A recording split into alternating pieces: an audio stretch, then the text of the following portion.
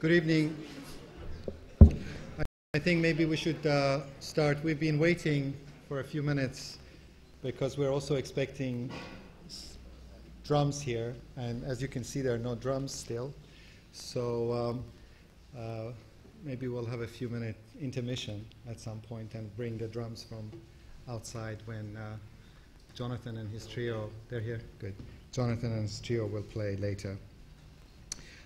Before I start, I want to take this opportunity to thank Caterina Borsi, who's been really the person who's made this event possible. I mean, we've worked together very closely, but I think without her, we certainly wouldn't have this event. And also Joel Newman, Belinda Flaherty, and all the speakers who have come, many of them, and performers, many of them who've come from afar. I would like to thank them for their participation, and all of you, of course, for being here on such a wonderful afternoon when, if I was in your position, I'd probably be outside sunbathing or something, since the weather in London has been so awful for the last 3 months.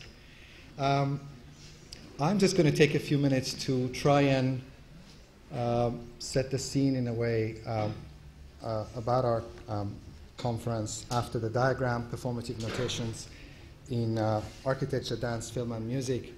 I'm very much hoping that this will be one of a number of conferences or symposia that we will have on topics related to aspects of notation, performativity.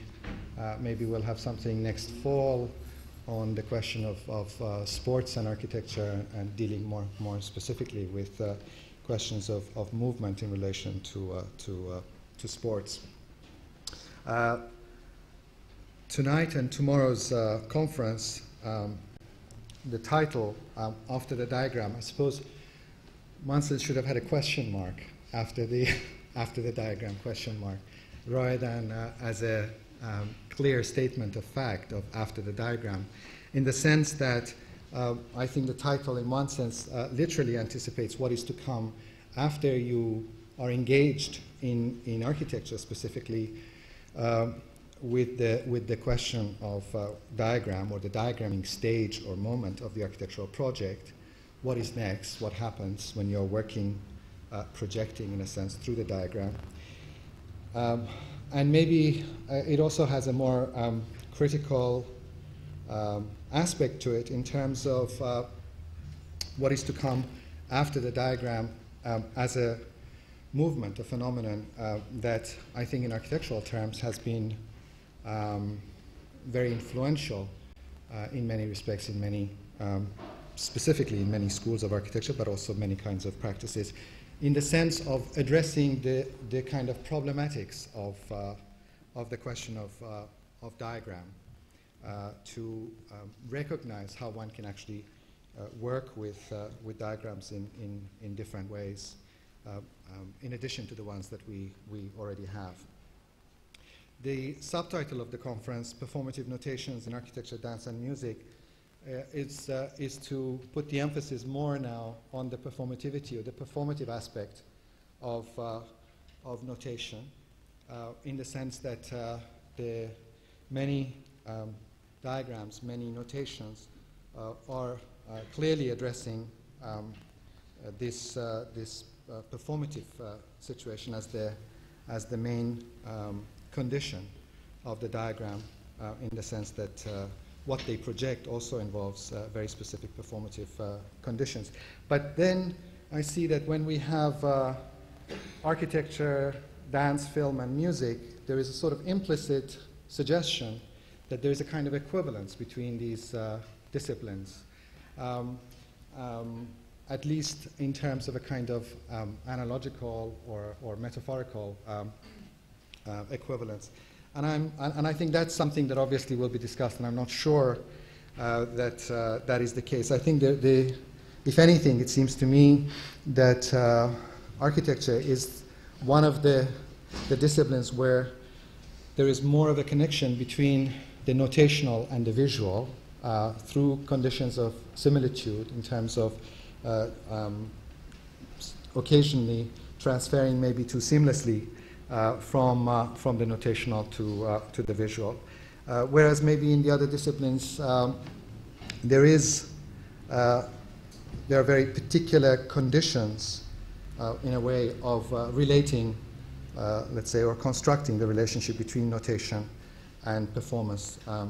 But it seems that there is a history of correspondences between these various disciplines anyway, and in architecture, I'm sure we're all familiar with a very long history of, let's say, the connection between architecture and music, which goes back many centuries, specifically during the Renaissance period. And I think the work that, for example, people like Wittkower did in architectural principles in the age of humanism are still to be, in a sense, worked through in terms of the whole issue of proportions, or the problem of harmonic proportions in architecture, something that I think probably Andrew will touch on in some respect in his presentation. But what is interesting in Wittkower's work is that he says that the conviction that architecture is a science and that each part of a building, inside as well as outside, has to be integrated into one and the same system of mathematical ratios may be called the axiom of Renaissance architects. Architects weren't free during the period of Renaissance to apply their own system of ratios. That ratios have to comply with conceptions of higher order. And in that sense, the question of proportions becomes obviously a key aspect of the whole construction of the architectural project. And since man is made in the image of God, the question of the proportions of architecture having to directly relate to the proportions of the human body would be one of the key aspects of the understanding of these ratios, of these proportionalities. But specifically, people like Alberti discuss the correspondence of musical intervals and architectural proportions, and suggest that numbers by means of which sounds affect our ears with delight are the very same ones which please our eyes and our minds. Therefore, there is a direct correlation between audible and visual conditions of proportionality. What works for the ear also works for the eye in some way. So that's the claim.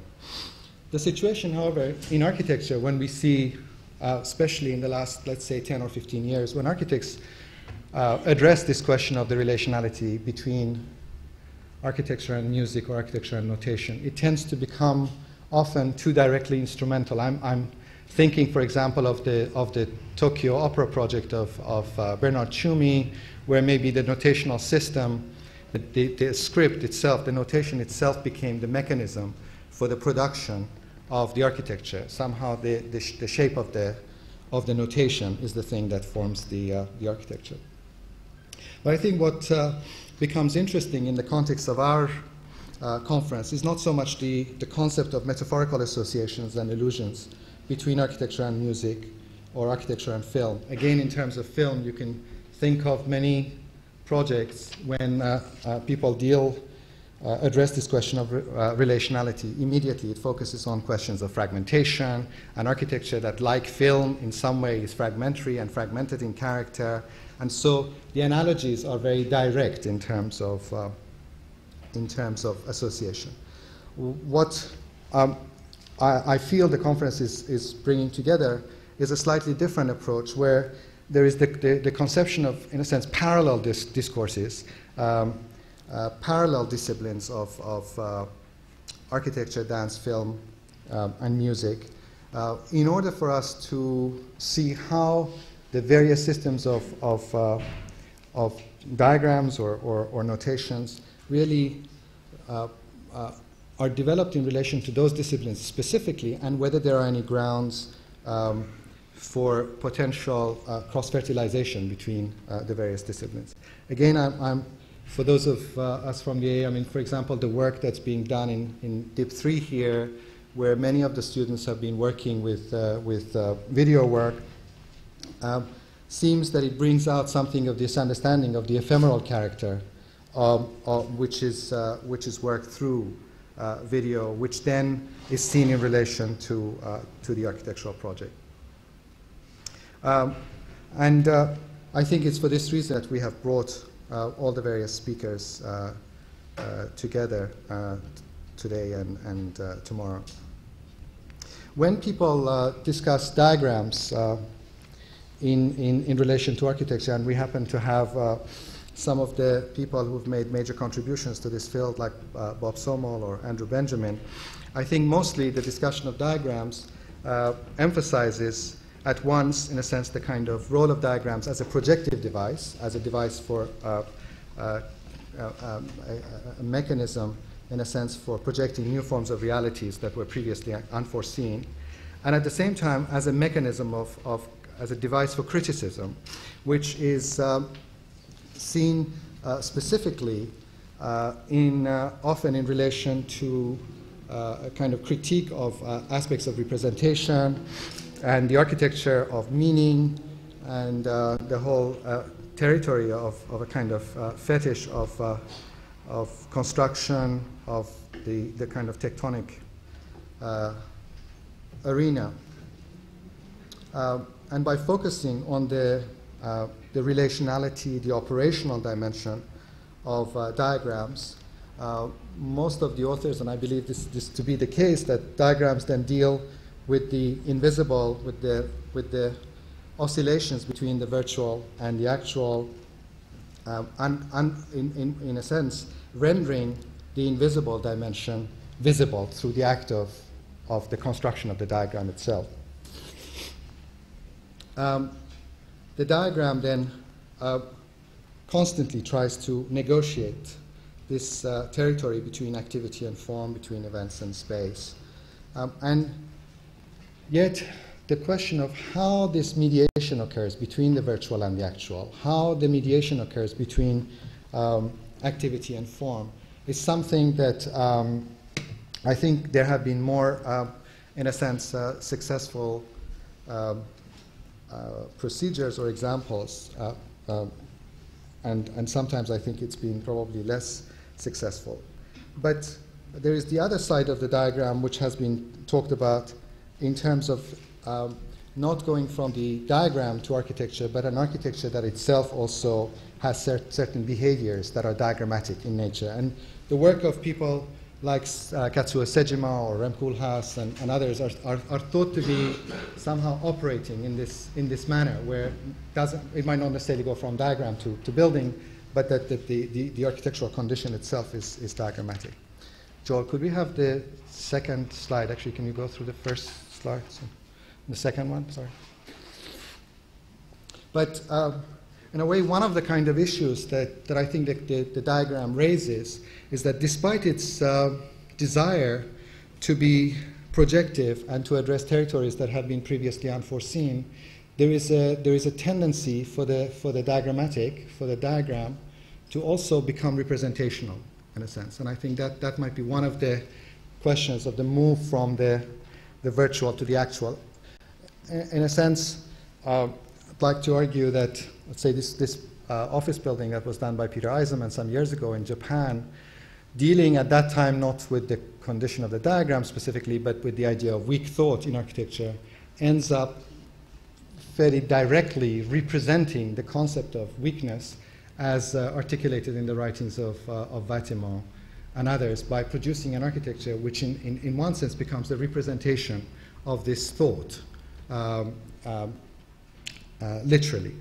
And in one sense, maybe in terms of the relationship between things and their projection, I thought it might be useful if we listen to some music to see what might be the potential correspondences in terms of another discipline. So there are two pieces of music. One of them, the first one is 4 minutes. It's a piece by Radiohead, and the second one is a piece by Brad Maldau. It's his version of the Radiohead piece, and it's 8 minutes. So it actually extends the piece that starts first as one kind of length to something that becomes twice the length. Joel, maybe you can play that, please.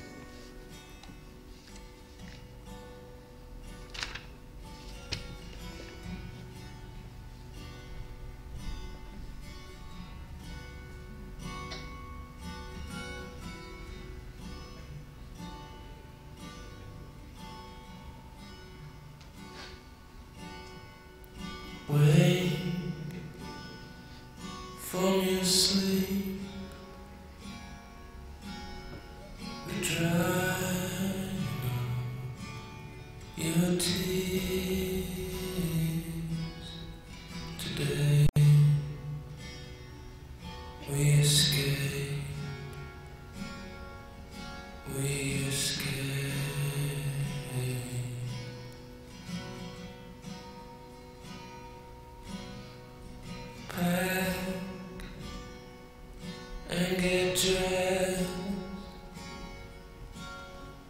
For the Father is full of hell breaks loose.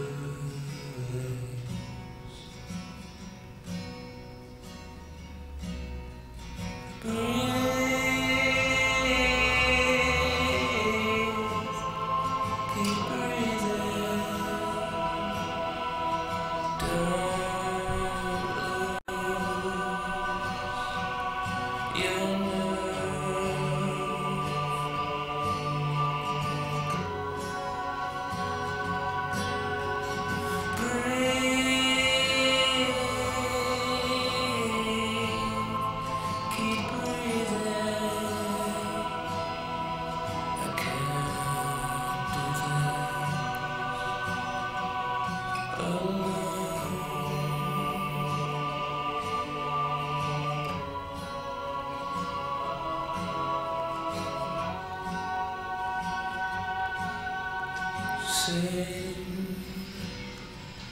us a song to keep us warm.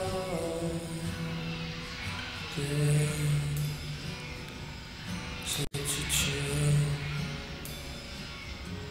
such a chill.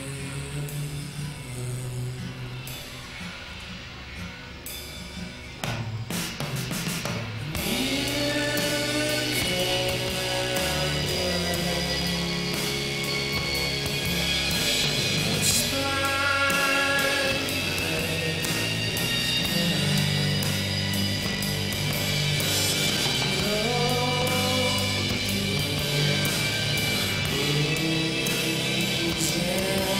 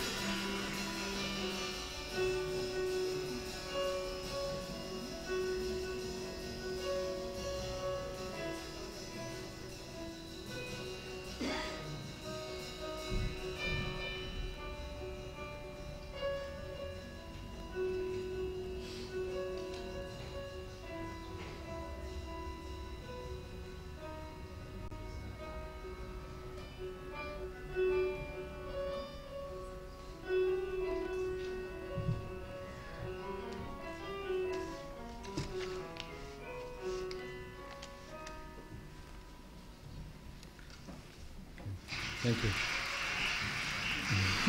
That was quite good, wasn't it? I'm running out of time.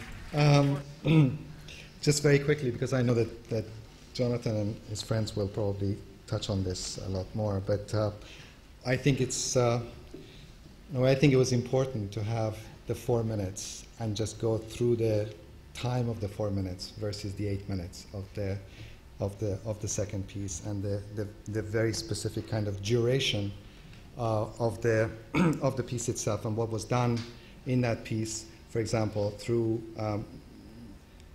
specifically how certain parts of the music are repeated. But the very act of kind of repetition itself is quite different to the way that most architects speak of repetition, in the sense that it's also that repetition that with it brings the variety, brings with it the difference. Also, that in relation to the first piece, of course, constantly throughout you can recognize the first piece, but there is a way in which the music goes very far from the first piece, and yet it still has a dimension of recognizability to it. And the fact that Brad Maldau and his trio are working within very specific limits, in a way, that's part of this idea of the music itself being recognized. And then within the trio, how the bass player and the drums are actually working off each other with the piano. And I think that kind of collaboration of the 3 pieces also is a very interesting condition in terms of how the work itself is produced. And presumably it potentially has a lot of connections with certain kinds of architecture that also work in this notion or in this way, which is more sensorial or haptic in a way. Can I go to the... and I think touching on the question of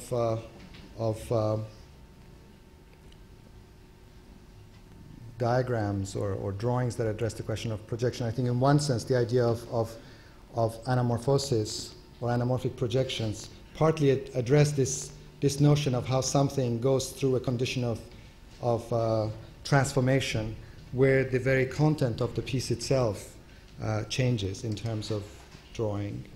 And maybe a more recent example of the work of Paul Robrecht with these skylights that were designed for a project in Belgium, the relationship between the drawings and the actual fabrication of the skylights themselves in terms of deviations from the regularity of the skylights. Or in the work of the Spanish architect Alejandro de la Sota, who was working during a period in Spain where there were very limited, in a sense, technological materials that were available, how to work with these materials, which is not an architecture of tectonics in the sense of his interest being on the sort of the tectonic quality of the building, but really much more in terms of what a building like this is a school in Madrid, what it achieves. Unfortunately, I don't have the section of this, but it's primarily a kind of sectional building where the roof is a basketball court that links up to one street and then goes through the main sports hall and the street. And basically, how through this notion of the kind of the pragmatics of the materials, he's really constructing something which is incredibly imaginative in terms of its possibilities. Or the work of Alidio Dieste in Uruguay, where again the relationship between the construction of the building and the kind of spatialities that it produces is in one sense what I understand to be, in a sense, the best version of the diagrammatic, which is also projective, where the understanding of the materials of what the brick is actually capable of as a structural element and its constructive possibilities helps to already be part of the way in which the space itself is structured. So it's a form of kind of structuring. Similarly with these warehouse buildings that Dieste did, where the actual section and the way that even though the bricks are in one sense heavy material, he ends up producing an architecture that's incredibly light. So in one sense, this pragmatism also brings with it a certain revelation of inconsistencies in some way, an architecture or a situation where you use the architecture to really address these kind of complexities, which are not part of a kind of clearly rational process, but there is a kind of chaotic dimension in this work as well, or the way that he's working with the light in terms of the split in the roof of this other factory building that he did.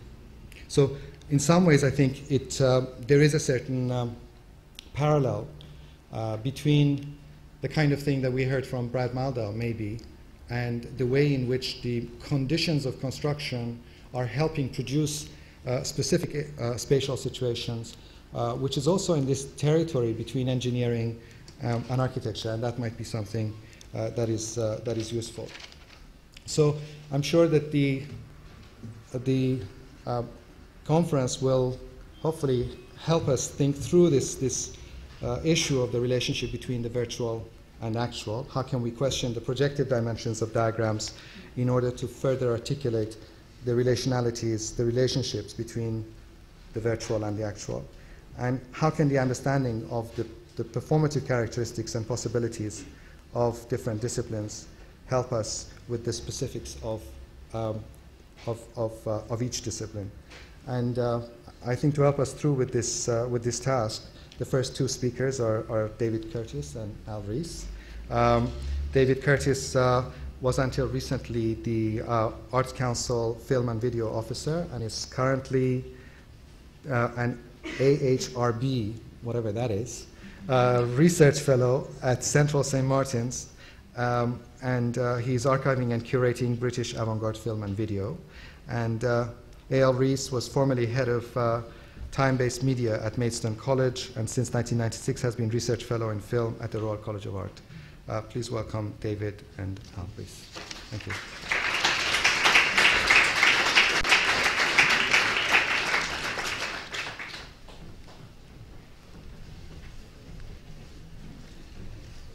Okay, thanks very much indeed. How fortunate people who don't know what AHRB means. You know, great to be in a place where it's a mystery. It's a funding body. What we're going to do in the next half hour is to show a series of slides and mostly very short extracts from films to try to illustrate something about the relation between the diagram and the film. Now, almost all our examples are taken from the experimental cinema, from the avant-garde, the artist cinema, and they cluster around the 70s when the diagram was, as you will see, a major constituent in the production of certain kinds of experimental film. And the diagrams we're going to, and notations we're going to look at are broadly in two classes. There are those that rigidly determine the shape of the film. So there's a kind of a direct link between the film and its source in notation and graphics. And then there's a series of other approaches to the notation and diagram in which the filmmaker gives him or herself a kind of looser framework of interpretation to work in. So sometimes the shape of the film is determined, but the exact content isn't. And sometimes it's the other way around. Sometimes the diagram shapes the content of the image, but the structure is left to other looser kinds of procedure. Well, we'll kind of try to illustrate and nuance that rather crude distinction as we go through. Everything I think that was said in the introduction applies to the work that we're going to look at, though in our half hour we're not going to be able to extrapolate all those connections. We'll leave that to you. But there is a magic ratio number which we'll come across again and again, and that's 24. 24 frames a second is cinema's proportion with its video equivalent in scanning. And we'll literally see that enacted on the screen, both statically and in motion. But behind all films, especially, of course, big budget feature films, there lie acres of diagrams and notations, not all of them drawn up by accountants, but the graphs and grids of the accountants actually rather match the graphs and grids of the filmmakers as they work out their scripts and angles. And unfortunately, on this occasion, we're not going to be able to look at that world at all. But it does, of course, include Hitchcock, who began life as a technical artist and graphic illustrator, and Fritz Lang, also with an architectural background, who always notated and graphed and made models. To flip the thing the other way around, Bernard Tschumi, of course, extrapolates from the films the models, the possible models of architectural space that they suggest, even though the films, of course, are constructed around a highly artificial space. But our link between the worlds of the feature film and the experimental or underground film are the source of example number one from Martin Scorsese.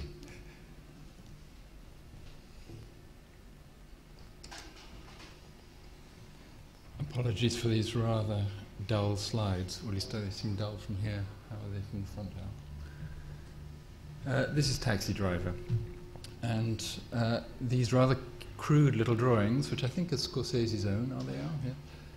Yeah. Do what storyboarding, which is what the technique is called, does for feature films. It lays out the storyline, breaking it down into shots. The script already exists, the script is stripped in underneath, which gives one sense of the time. But obviously the other sense of the time that's introduced at this stage is the filmmaker anticipating the length of the shot, the movement of the shot. Maybe not much happens in the shot, but the camera travels a long distance, so all that is kind of marked down on these little squares. It's usually one frame per shot, but sometimes if the shot is very complicated, there will be 2 or 3 frames. I'm talking about a little image up there as a frame. And little marks sometimes stray out of the box from one to the next, indicating a kind of direction move or whatever. Hitchcock, as Al mentioned, was a great storyboarder. Notoriously, he storyboarded his films so exactly that he was rather bored during the shooting process. He would actually leave it to the cameraman. He sometimes didn't bother to look. He just waited to see whether the daily rushes, the film that came out of the camera, met what he anticipated when he drew the little boxes. He actually also sometimes had a professional artist who would help him draw the boxes. And sometimes, unlike Scorsese, the characters would actually resemble the stars who had been chosen to play and so on. Moving from that to a, oops, thank you. We've got in the wrong order, never mind. This is Repertory by Ian Breakwell, English artist. And this is a single shot film that runs for about 7 or 8 minutes. And Ian is working out in this storyboard by walking around a building. It's a theatre in Bristol. He's walking around, taking photographs, mapping out the sequence of the huge travelling shot that this film is. It's a single travelling shot. And working out underneath the dialogue, at least the monologue, because that's what he does, that would accompany the shots. And he can stretch the storyboard to give himself more space by putting in more pictures, which means the track will have to go slower, and so on. So that's one very literal way in which artists have worked with storyboards. This one was supposed to precede that. This is Vista Sound, a piece by Mike Leggett, also from the mid-70s. In this is actually a poster for the film that he produced because he was so pleased with his storyboard, but actually his storyboard is the sort of storyboard that documentary makers make. This isn't a documentary film, but documentary makers who clearly set out quite often with only a subject in mind, and they have to go pursue the subject with their camera. They don't know when they're starting out exactly what they're going to have in terms of final shots. So they have to break down what they've shot, into little images like this. Sometimes they draw it, but very often they log them descriptively, but he's actually done it with little film trims from the end of shots to remind him of what the separate shots are, and he's working out the time sequence, some sense of voiceover and so on in that. Paradoxically, this is very much a technique associated with 16mm film. Nowadays, it's very rare that people edit on 16mm film anymore. People edit on Avid, which is a computer system, and actually the computer gives you precisely this, and I suppose in a way this is a response to what filmmakers looked for. The Avid system of editing gives you tiny little postage stamps, rows of them on your screen, so that you can click on and you summon that piece of film and you glue it onto the preceding bit and so on, and so you start building up your sequence of montage that way. But this was the old-fashioned way of doing it. Moving from that to something much looser, this is Bruce MacLean, well-known graphic artist, who occasionally strays into film performance as well. This is a curious piece he made, a feature-length film called Urban Turban. This is one of something like 150 pages, about this size, they're big, that he storyboarded his film on. It's a collection of ideas, basically. Each sequence is a collection of ideas. The film was actually shot, a lot of it in a studio and some of it on location. But this graphic representation is partly giving him color ideas, it's partly giving him montage ideas. But he actually also ended up incorporating some of these graphics in his film. Both these actual storyboard shots appeared in the film, and big cutout representations of the kind of color collages that are in the background there appear as graphic interventions in the film. Moving on to, well actually here's just another part of it.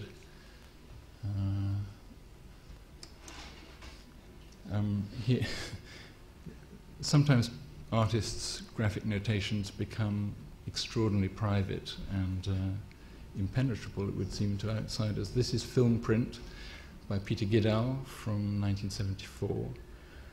It's one of a series of diagrams that he did which represent stages in the evolution of his film process. Peter films a lot in terms of rephotography from existing footage that he projects. He sometimes films off very close details of photographs. He plays a lot with focus and things like that in his films. His films, it has to be said, are fairly impenetrable to observers the first time round. And that seems to be reflected in the graphics that he creates en route to them.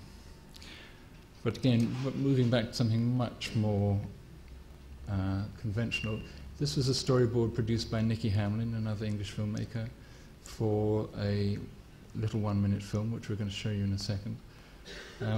This was him anticipating what the nature of the film might be. This was in fact a kind of competition where he was submitting ideas, so this storyboard came as a kind of competition entry. And interestingly enough, as he... Oh, sorry, I've gone in the wrong direction. Let's go forward. We're missing one. Somehow we've lost one. Yes, sir. Oh, go back if you would. Yep. There was one in between. Where did you got it for a second, and where's it gone? Go forward one more. Fine, that's it. Yes, we've got the motor sequence. This is his version made after he started working on the film. It was a film made in the Late Show studio at the BBC. He was offered a kind of position as an artist to go and make a little work in there. And having sat and watched what they did there, he turned his early storyboard into something, in a sense, much more literal. working out how he would spend his 60 seconds. There are maybe 6 of these storyboards. It's sort of one for every 10 seconds or so. Anyway, we should now move into the first film, which is all of 1 minute long. So this is the 1 minute film, Minutiae, shot from the storyboards that you've just seen, 1992.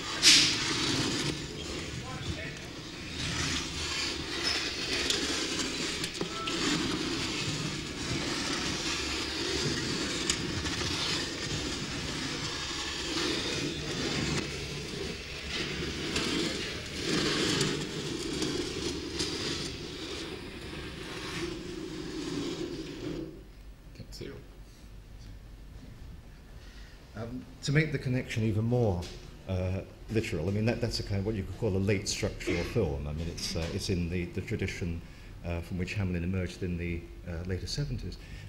But the connection is even more literal than the relation between most films and their diagrams, because every item that you've just seen was of course shot in the studio where the film was made. It's comprised entirely of late show elements as a kind of highly formal exercise. And all the sounds you hear are recorded in the space where the film was shot. So the code is very tight there. Now if we go back, I think, to... We go forward, okay. If we go forward, how do we do that? For one, yeah, one more. One. Yeah, lovely. Okay. Now, as you can, and have we got 2 of these, David? I'm now completely out of order. I'm improvising. Is there another one to follow this? No.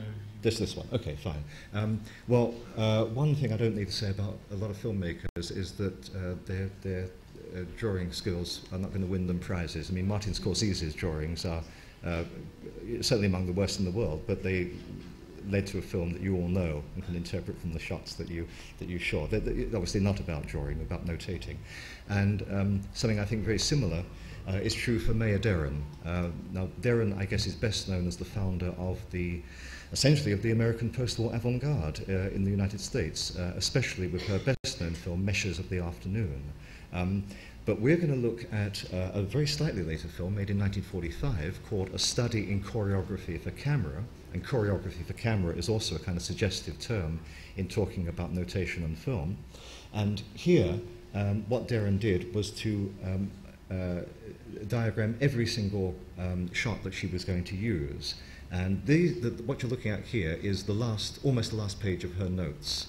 Now, I know they're almost impossible to interpret as they are, but clearly what's in mind here is direction, and that's indeed the substance of the film, which we're now going to see complete in its video form. Not a wonderful copy, but at least it's readable. And it choreographs the movements of a dancer, the dancer Tally Beatty, who collaborated with her on this film, a veteran of black and Caribbean dance and theatre.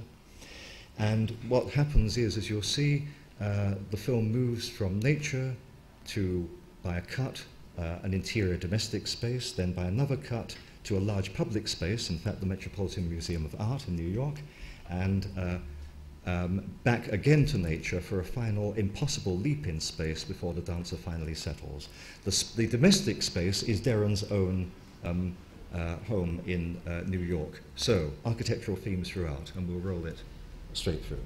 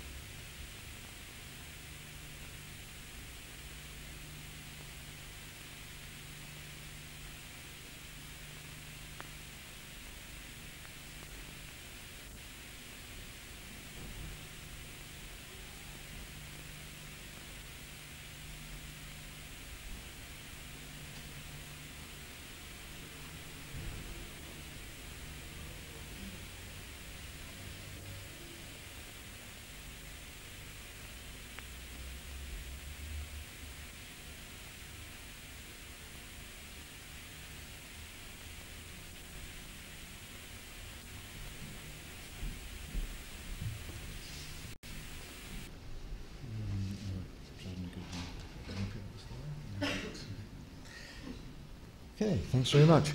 The 3 minutes, 3.5 minutes of Darren's 1945 study in choreography for camera. She notates, though not in the sheets, the sheet that you're looking at here, every detail, including the fact that when the dancer spins his head impossibly fast in front of the multi-headed statue, he is indeed spinning his head too fast. She's changing the camera speed in shooting. Okay, so it kind of shoots him faster and faster. When he makes his great leap, which takes him 7 shots, he's in fact filmed leaping downwards, jumping downwards, but the film is projected when the print is made in reverse, so he appears to move up, and Darren takes him those 7 steps into the imaginary space of film, which is of course not the same as the lived space of time and motion at all. Okay, now if we move on to our next slide, which we do by pressing the forward button, leaping from 1945 to 1998, Dryden Goodwin, who I know his work has been very well received for self-evident reasons among artists and architects. This is a strip of from a long work involving, as you can see, shots of planes. But what Dryden Goodwin actually does is not only to prepare notation in advance, but having made the film, he'll then construct, as it were, here, an imaginary film based on his memory of watching the film. And this is something that he started at the Slade, when he would draw somebody and then look at the drawing and try to draw his memory of the drawing, and then the memory of the drawing of the drawing. You know, so you produce a series of kind of memory works, increasingly remote from the original source, and the same with some of his exhibited works of film, drawings based on films. Okay, our next slide is forward. That's the memory work. Okay, so what you saw first was the strips from the film, and here is the memorization of it by the filmmaker, producing an additional set of notations, as it were, after the event.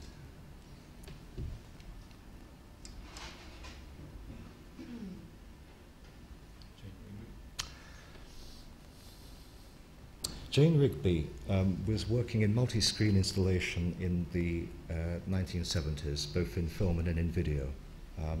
She's now actually quite a well-known TV producer, having made one of those other leaps from one dimension of film and TV to another. This is a series of diagrams and notes on the shooting and consequently the positioning of a film which was projected in the 4 corners of the viewing space, the installation space in which it was shown. Okay, so it was a film, a landscape piece, projected into the 4 corners of the exhibition area, wherever it could get a screening, and the movement of the audience in front of the beams of projectors would produce an additional imaginary space. Their shadows would be cast onto the landscapes surrounding them.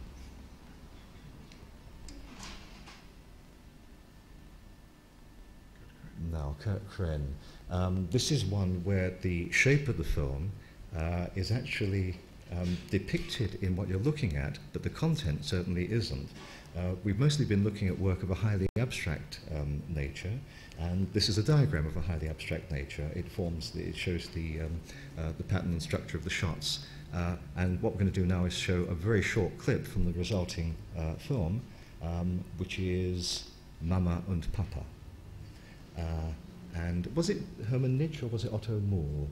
It's Nietzsche. It's Nietzsche. It's part of the material action events dating from the 50s through to the 60s and 70s in Germany and Austria. Let's have a clip from the film.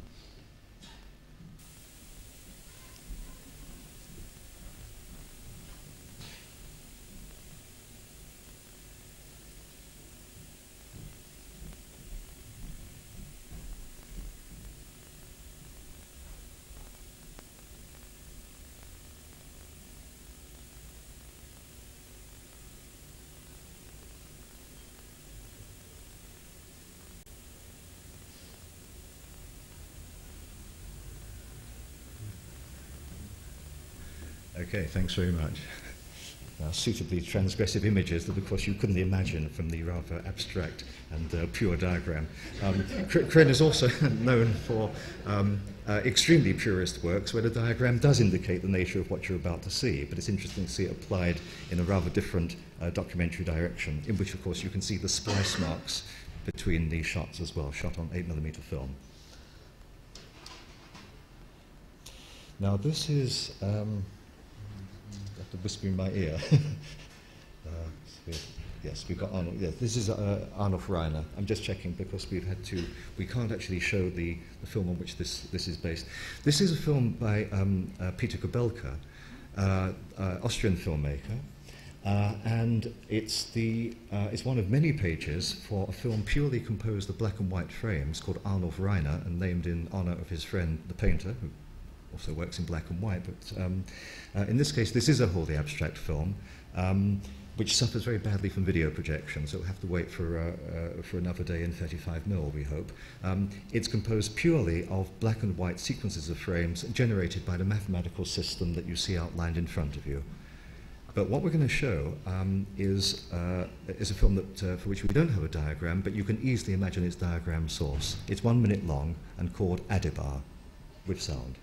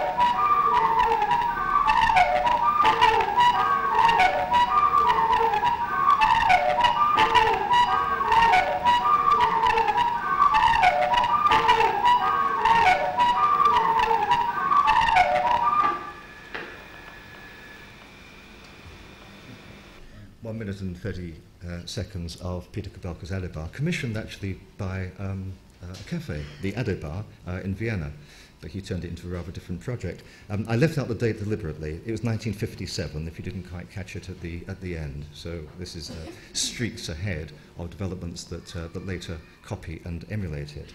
It only contains 4 shots, and they're permutated according to the pre-structured system Kubelka uses until they're all exhausted, and then the film ends. There's always an alternation of positive and negative, and there's always a shot of a young man dancing on his own who hasn't got a partner, which Kubelka sees as the autobiographical element in that rather Spartan film.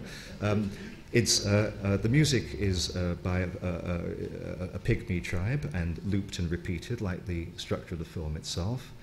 And finally, you'll be pleased to know perhaps that he wasn't satisfied with 24 frames a second as the basic unit. It seemed rather harsh and mechanical, and he preferred a module based on 26 units, so 26 frames. So the cutting is not the usual 24 frames per second, 1 second equals 24 separate images, but 26 with a double module of 52, which he felt gave a more classical proportion. And well, there we are, a topic for later. Our next slide is, yes, David. Come and talk about that. No. This is Paul Sharrett's Colour Sound Frames. I'm not entirely sure that that's the right title. This is an actual film squashed between 2 layers of plastic, so that it actually becomes a work of art. But it does have its film projected dimension as well. I suppose this is probably as close as you get to the actual film and the chart being the same thing. this could be the chart for making a kind of reproduction of the same film. I think we have next. Yes, this is his slightly more mundane charted version of, I'm not sure whether it's the same film, I couldn't identify what film this is, but you can see it's very like Peter Kabelka's. It's a very much a working diagram with frame counts and colour indications written into it. Again, we're not able to show you any of these actual films, or either of these actual films. We're going to show you another film from the mid-60s called Peace, Mandalum, End War, a little clip from it, which again works to very much the same kind of metrical system, and but has the intriguing inclusion of some still photographic images which seem to be animated by the film process as they go through. You'll see what I mean. Can we have the next little piece of film?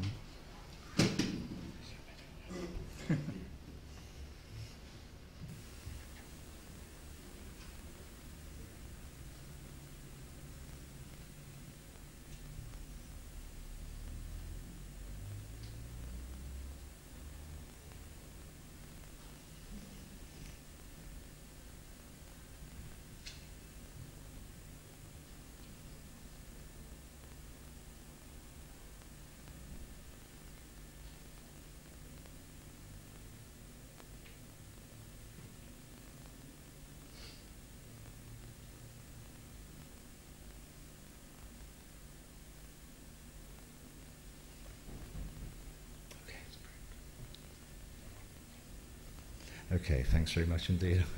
I know we could leave it on for a long time.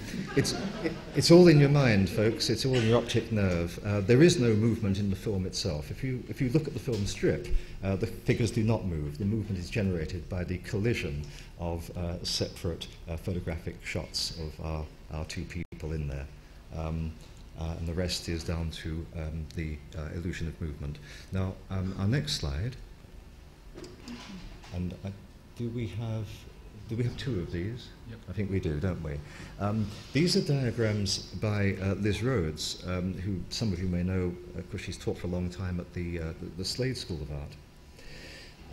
And we're looking at diagrams notations for a purely abstract film called Light Music, two-screen film, in which the abstract shapes actually also generate the sound. And notes too for a film called Light Reading, 1979, which is a figurative film, and you'll see it's full of instructions: open shutter, zoom down so many units, open shutter again, zoom down. That's how the film is constructed, by a process of working directly, as it were, with the print. And if we see a brief extract from it now, with sound. Footsteps running away, countering the inward movement of the zoom, tracking herself through the frame, forced by the sound of the footsteps to feel the constriction of the frame, tracking herself through the frame, captured, contained, she lost track.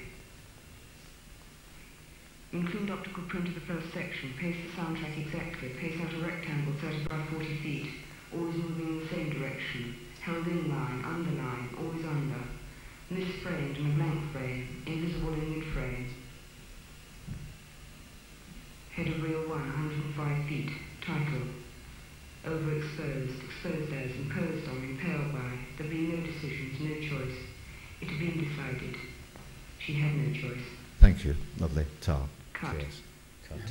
Thank you. Thank you, Liz. And there again you see the notation structure of the film also finds its way into its surface qualities. We hear and see some of the operations that have been endemic to its own construction. Schenectady, again a film from the 70s by Heinz Emmigholz, a German filmmaker.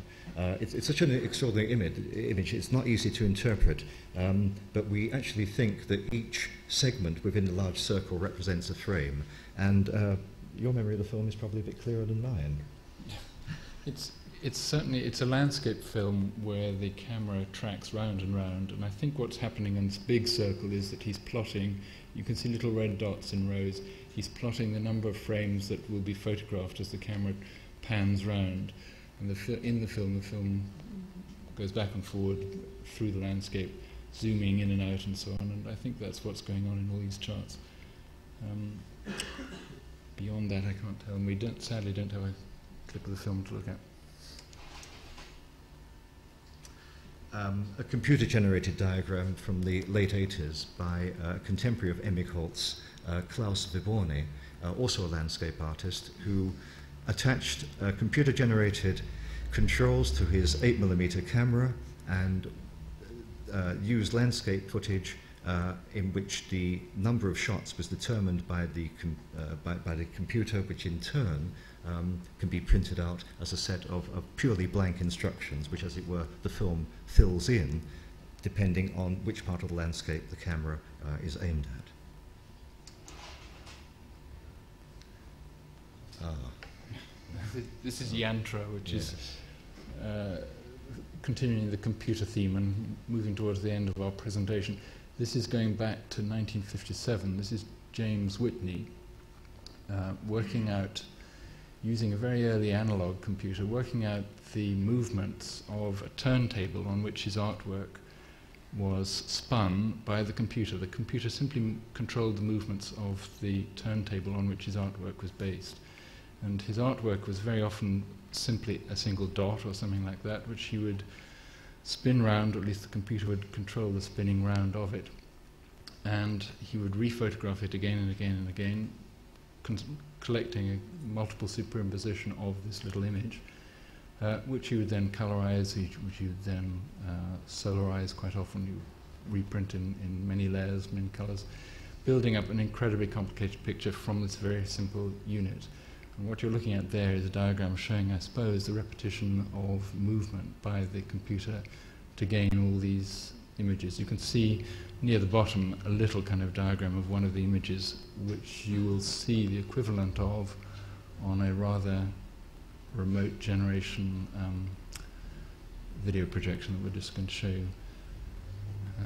So, yes, the next little piece of video. So this is James Whitney, 1957.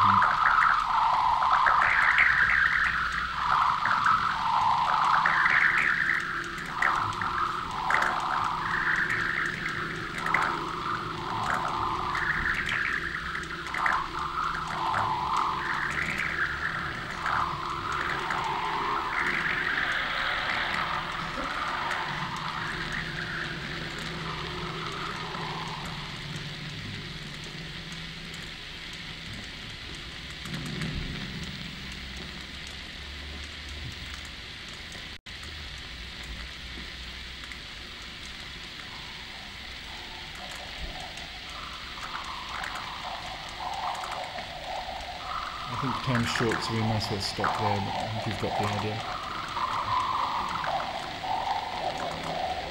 That's it, thanks. Lovely. Okay, so our final example, Oscar Fischinger, with whom we conclude, going backwards in time to 19... This is early 30s, maybe 31 or 32. This is a drawing of, this is picking up on the next presentation on the musical theme. This is a drawing of a sound. Actually, oscilloscopes would, 20 years later, do the same job extraordinarily well, but they didn't exist back then. And Fischinger was extraordinarily interested in sound. This is the beginning of sound films still. 1928 is conventionally the birth of sound in cinema.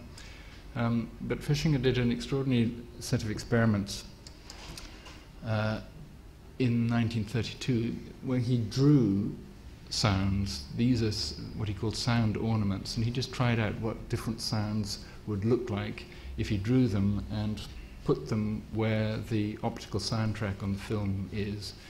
One has to think about film technology. Sound is represented as a kind of moving squiggly line on the edge of the film strip in old technology. And a lot of filmmakers recognized that you could do something with that squiggly line. You could actually synthesize it, you could draw it. Apocryphally, people in Hollywood used to actually bloop words that had been missaid in key takes and would draw in a replacement word. I don't know whether that's really true or not. But certainly Fishinger tried this out, and miraculously we do have a little piece of film where he turned these things into sounds, and you can see what these images look like as sound. So he was actually dreaming a kind of possible way of notating sound through pictures exclusively. So let's have the last little clip.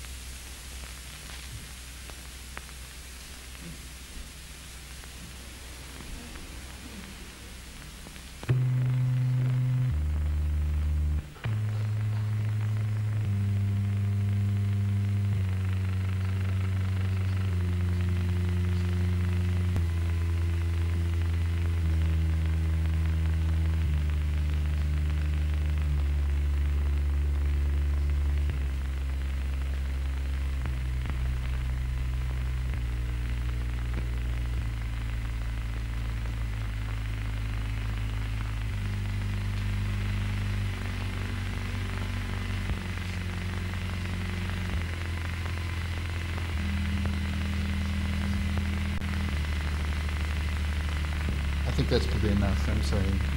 We'll never hit the bottom note. So. Okay, thank you very much for attending to that.